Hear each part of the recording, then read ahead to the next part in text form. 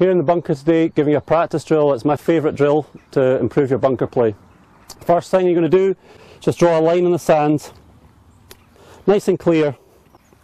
Okay, you're going to set up normally and imagine the ball is about 1 inch or 2 inches in front of the line. And with your normal setup, take a swing and look at where you've entered the sand.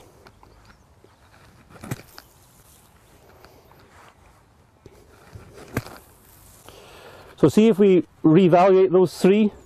The first one was behind, second one was slightly ahead, third one was spot on. So if I was to do that on the golf course, I'd have 3 different results from the bunker shots.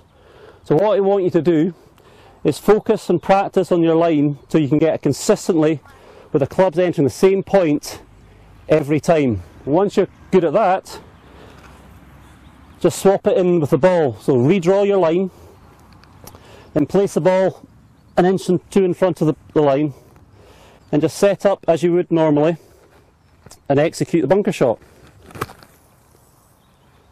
And as you can see there, it's bang on the line, nice clear bunker shot.